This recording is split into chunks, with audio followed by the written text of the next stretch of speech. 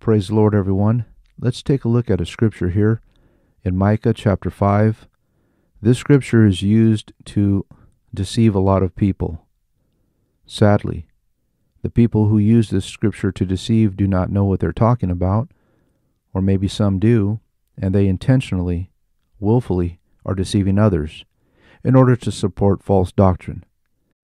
Now, the people who use this scripture here use it to suppose that there are additional deities other than God the Father, and these additional deities existed alongside the Father from everlasting. Well, let's just go ahead and read the verse. But before we do that, I think it's a good idea for us to go to Micah chapter 1 to just get an understanding of how this word of God came about. Micah 1:1, the word of the Lord that came to Micah, the Morashite, in the days of Jotham, Ahaz, and Hezekiah, kings of Judah, which he saw concerning Samaria and Jerusalem. So the word of the Lord is coming to Micah, and he's seen things that are concerning Samaria and Jerusalem. Now he's going to see these things via a vision or under a type of meditation with the Lord. That is how he's beginning to see these things that shall come to pass. Now let's go back to Micah chapter 5.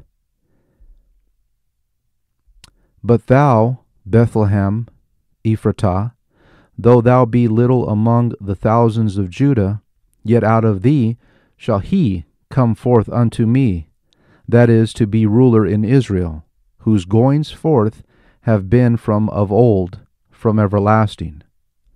So he will come forth, and the he that is the ruler of Israel is none other than Jesus Christ, the Messiah.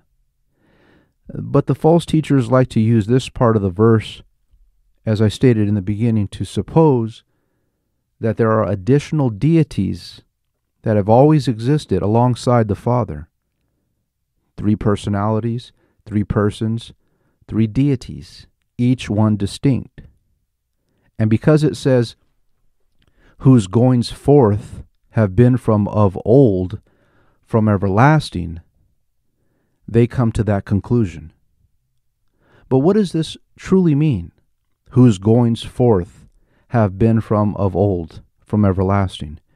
Now, if you are part of this ministry, and if you've been with us for some time, you will know that we like to use the Word of God as we explain the Word of God. We don't have additional commentaries here. We don't have a book library. We don't have a shelf of commentators to reference to explain to you Micah 5:2. But what we have is the Holy Writ, the Word of God. And essentially that's all we need. That's all we need is the Word of God. So how do we do this? How do we harmonize the Word of God? Well, what does it mean to harmonize something? What is harmony? Harmony is unison. It's togetherness. It's something that flows accordingly. If you strum a chord and your finger is positioned on the wrong note, there is no harmony there.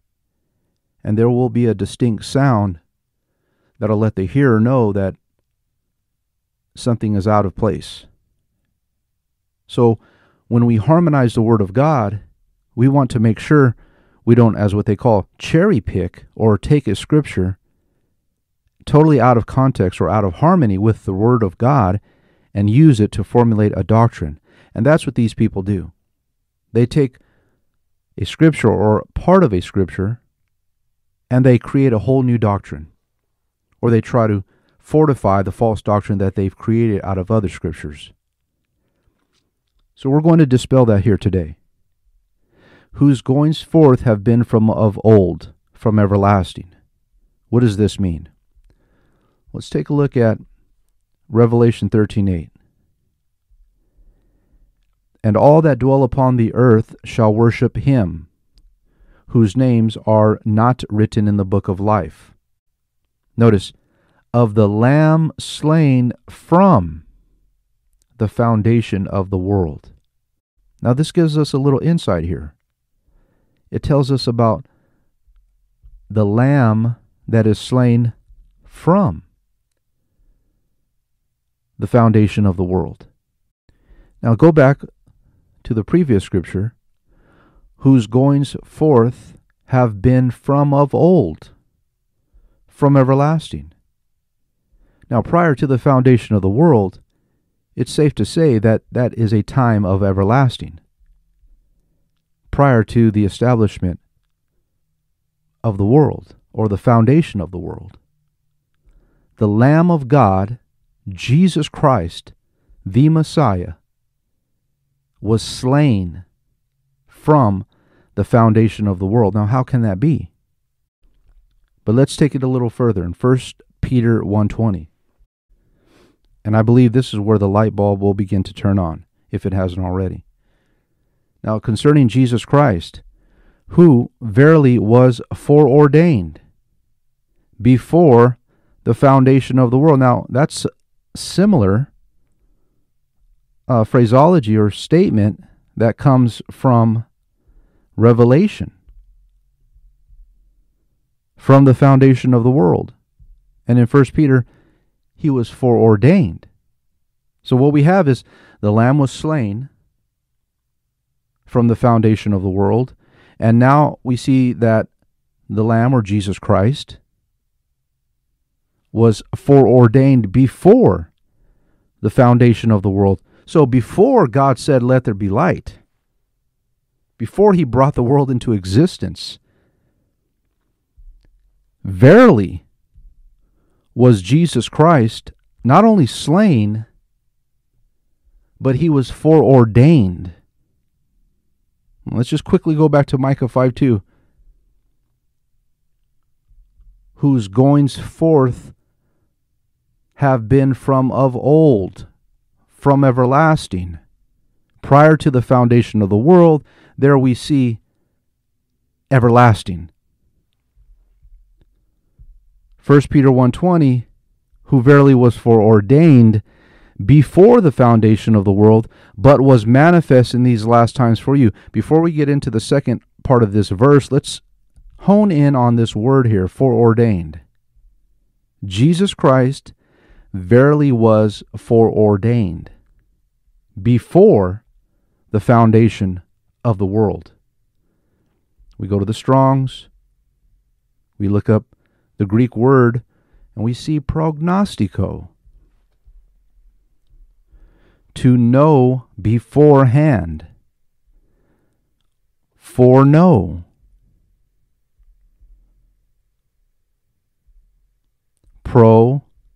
Ginosko, foreknown, knowing beforehand, known, foreknew, to know before, to foresee, foreknow, ordained, verily was foreordained, ordained, know before. So what do we see here? We see clearly that the Lamb that was slain from the foundation of the world and Jesus Christ, who verily was foreordained before the foundation of the world,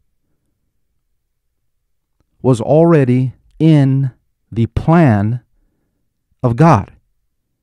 Now, similar to a writer who begins to write a story, he doesn't just jot down random letters and words on paper randomly and thereby come up with a fine story. No, he doesn't do that. A writer will already have the foresight, the foreknowledge of what he is going to write down on paper. He has a theme. He has something in mind. He has a subject. And likewise with God.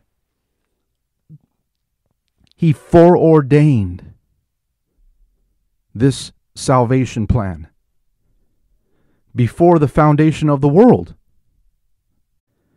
who verily was foreordained before the foundation of the world. Notice, but was manifest in these last times for you. For you. Manifest. So we see that Jesus Christ was foreordained, or he was in the foresight or the foreknowledge to be known beforehand by God. He was already planned. He was already seen. He was already foreknew before the foundation of the world. Everything was already accomplished. The Messiah, Jesus Christ, was already slain before God said, "Let there be light." But he was manifest in these last times for you. What does that mean? Phanaru, to make visible, to make clear, to make known.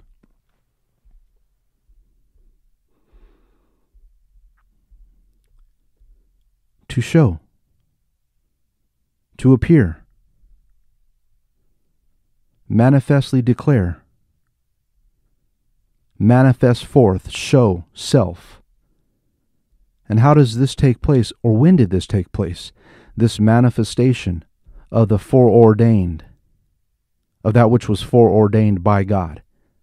When did that which was foreknown, or known beforehand, or foreordained before the foundation of the world, when did this manifestation take place?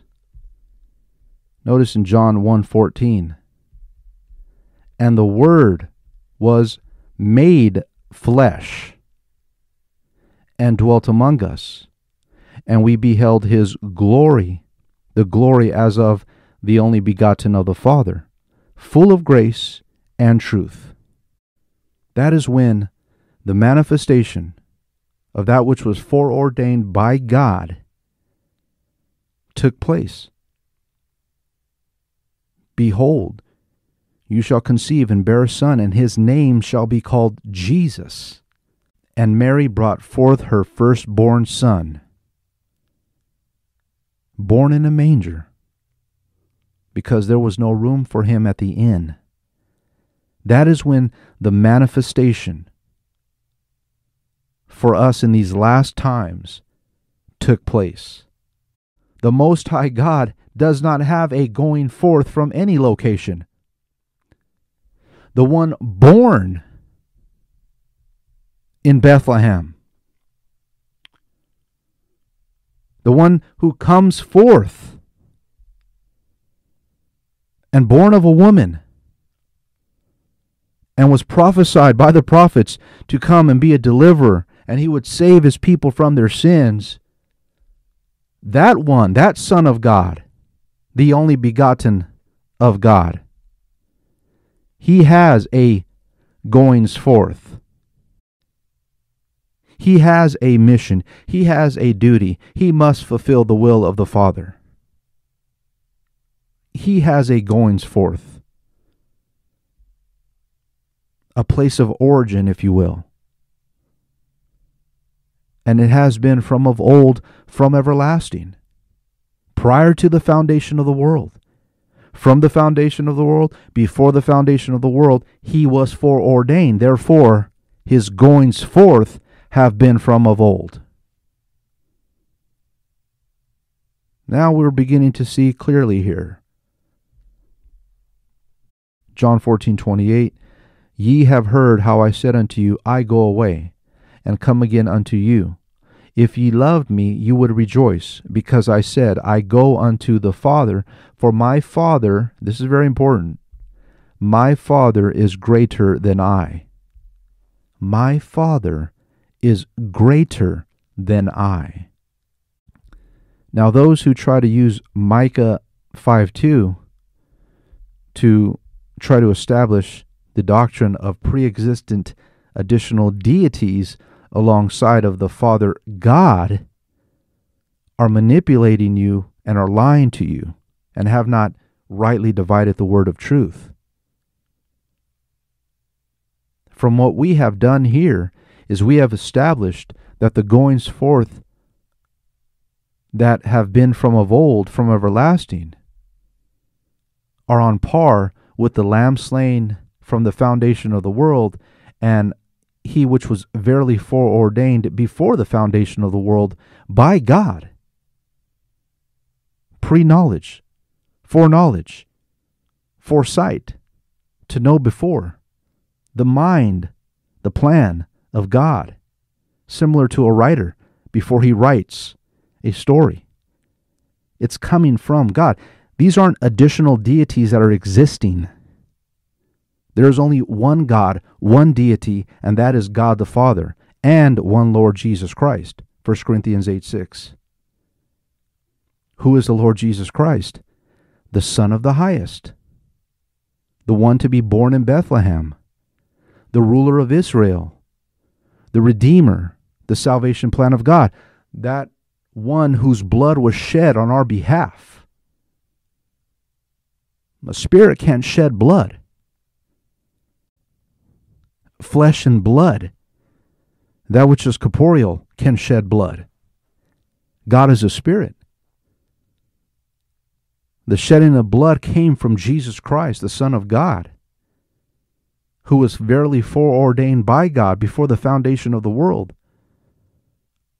The plan of salvation was already set. It was already accomplished before God said, "Let there be light."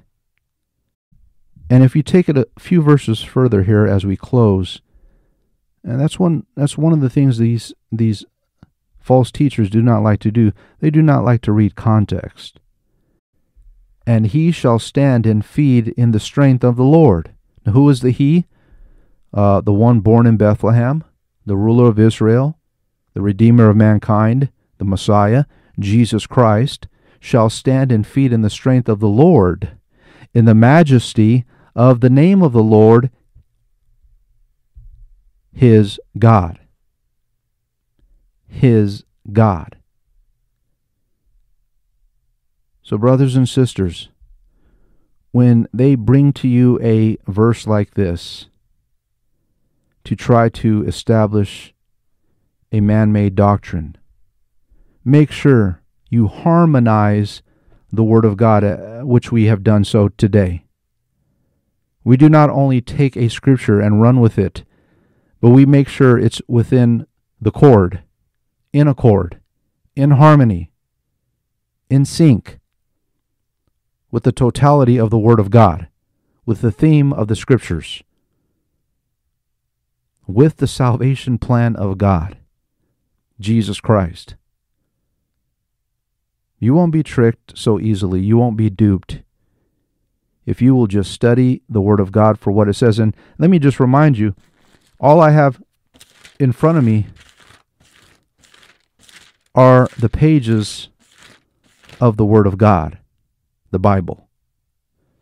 Within this room here, I don't have any commentaries. I threw those out years ago when they got in the way of the Word of God. And I suggest you to do the same. I pray that this message has been a blessing unto you. Until next time, by God's grace we meet again. Go in peace in Jesus' name. Amen.